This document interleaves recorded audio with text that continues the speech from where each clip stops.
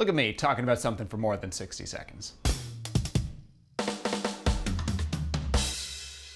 There are few words in a movie's promotional materials that can get me more excited than shot with IMAX film cameras. If we accept that movies are the best and that the big screen is the best way to see them, then is anything better than seeing a movie on the biggest of the big screens?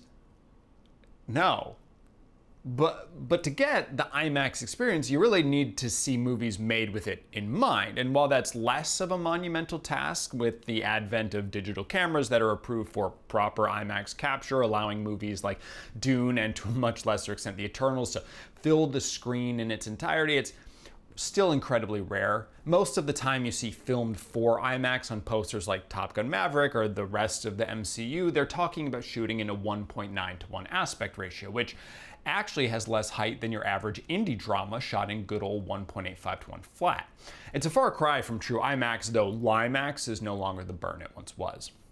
I get it though. Shooting on IMAX film is expensive, logistically complicated, and perhaps most important, loud. So loud that any audio you might have gotten on set is completely unusable. Every word you hear in any of those gorgeously detailed scenes had to be done later in the studio. And now you know why the only scenes in Dunkirk that weren't shot in IMAX are the only scenes in Dunkirk that feature actual conversations. Christopher Nolan, of course, is the king of this, using IMAX cameras for every film since The Dark Knight Rises. Although he started with The Dark Knight, he skipped Inception, though that didn't stop me from seeing Inception in IMAX 3 times. But he's not the only one to do it, he just does it more.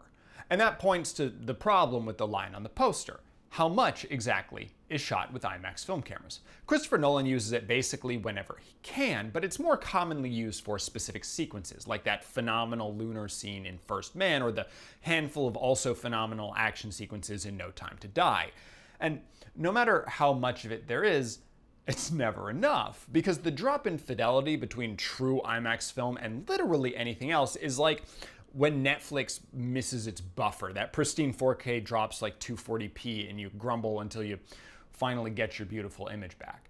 And that grumbling kind of consumes me on the first watch, which is why I've got to see every IMAX movie at least twice. Such a travesty. Hello, by the way, and welcome to the Week Review. You can call me a guy who shares an alma mater with Jordan Peele. And today, I am talking about his third feature, Nope. At this point, I feel confident in saying that Jordan Peele doesn't care much about the internal logic of the worlds he builds in his screenplays. Get Out's metaphor is clear, but its mechanics are pretty shaky, though that didn't bother me nearly as much as the big reveal of Us, which I've complained about plenty already, in a video that itself contains an aside that absolutely didn't hold up to scrutiny, so, you know, none of us are perfect. I'm not going to complain about Nope's inconsistencies because, as with Get Out, I don't think they're important. And it's unfortunate that some people do seem to be getting hung up on them. While there wasn't a lot of audience reaction after the 9 a.m. Saturday screening that I first saw, the 7 p.m. showing a few days later had a much more talkative crowd after the fact. Once the credits hit, the old man next to me, who had literally screamed like a child at 2 separate points and punctuated a bunch of other moments with, "What the fuck?" said, "He's a genius." Immediately behind me, a woman said to her husband, "I'm so confused." And then a couple near her shouted, "We were just saying the same thing." But if you're getting confused, you're focused on the wrong things. Kind of like the characters in Nope, if you think about it. But I understand them, OJ and Emerald Haywood, the fictional descendants of the black man who rode a horse in the first ever moving picture. I think everyone does to some extent, but folks like me, a little more, because everyone who has ever decided to put themselves out there, aka out here on the internet, has imagined what it would be like to be famous, to have everyone know your name, to be the subject of a puff piece in People magazine or whatever the 2022 equivalent of that is. No one says, "Hi, welcome to my YouTube channel," because they want to be a nobody. All of us want to be a somebody. We want to have done something special and unique, and as a result, have the world recognize us. It's a dream, right? The dream. Everyone on this and any other platform has had it, and also most people off the platforms too. But as a highly respected cinematographer tells the Haywood siblings, it's a dream you never wake up from. I spent a long time thinking about that line because I really love the ambiguity of it. It is clearly a warning from a man who has achieved success and seen it in many others. But that is a far cry from saying something like, that dream you're having, it's actually a nightmare. Some bullshit like that. Though it is easy to read it that way. A few weeks ago, Super Eyepatch Wolf released an excellent video about the dark side of content creation, and I felt that shit so fucking hard. And I found some of the conversations that he had with small channels in its back half genuinely heartbreaking. I'm a little sad that I didn't know that he had put out a call for those because I totally would have thrown my hat in the ring. But as a rule, I don't follow people on Twitter who I haven't met in real life or worked with in some capacity, and I've only made 2 exceptions to that rule, which makes Twitter a much less stressful place to be. At this point, I've become deeply disillusioned with YouTube, and seeing people with sub counts even lower than mine venting about the same experiences that led me to stop looking at the Creator Studio entirely only exacerbates the feeling. I am apparently in the top 2% of channels by subscribers, and yet I'm still so insignificant. That's fucking crazy. Because a lot of people would be incredibly happy to have 15,000 subscribers. But how long would that last? Because the truth is, 15,000 doesn't feel that much different than 1,500 did, and it's just as impossible to live on.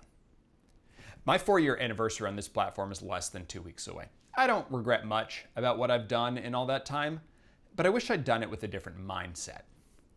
Without the grind set. Emerald has that. She's always hustling, always networking. She shows up late to set, but when she's done introducing Haywood Hollywood horses, she decides to throw in the laundry list of positions for which she believes she's qualified if anyone wants to hire her specifically and not her family's horses. And sure, we will see her wear more than a few of those hats by the time the credits roll, proving that she's not just talk, but I really hate people who do shit like that. But while that kind of rabid self-promotion has never made sense to me, her reaction to her brother's sighting of a UAP, feels pretty, well, duh. You can't be afraid of the unknown in 2022. This is it. This is their opportunity. They have to buy new fancy cameras and point them at the sky because being the people to get high quality proof of aliens is a whole lot more important than the fact that they don't necessarily have the funds to buy those cameras. The footage would surely pay for itself. But maybe that's not really a duh, because it turns out someone else saw the UFO first. Ricky is their only neighbor in the desert valley and a frequent customer of OJ's as he tries to keep the ranch afloat. He's a showman, a former child sitcom star traumatized by a birthday party episode gone horribly wrong. Now he owns a Western-themed amusement park. And when he saw something in the sky one Friday at 6:13 or something like that, he got to work crafting a live show that would climax with an honest-to-God reveal of intergalactic travelers. It's the same desire that the Haywoods have, but a radically different approach to it. Ricky's playing a long game, or so he hopes. He has seen how fleeting fame can be. He's been in the spotlight, and he wants it back. And he knows that just throwing something out there into the world isn't going to be enough. Because yeah, you can be the person who took that first video. You can make a lot of money and then get on the daytime talk show circuit or whatever, but if you run the one show on Earth where a fucking alien's going to show up, that's something else. That's an overflowing parking lot every damn Friday for eternity. But also, this is showbiz, and nothing ever really goes according to plan. I think it's odd that the person who gets the most flashbacks in Nope is not one of its protagonists.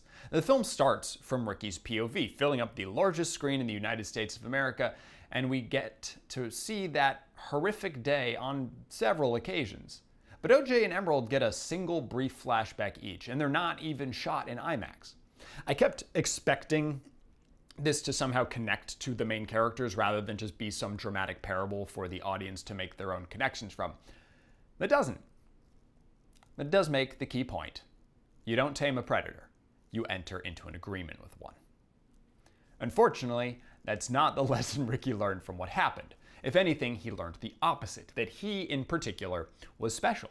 Sure, the ape maimed his co-stars, but then it went to fist bump him with blood-soaked fingers, and he'd been seeing this disc in the sky for months, and he was still alive, so clearly it is okay with him and whatever he wants to do with it.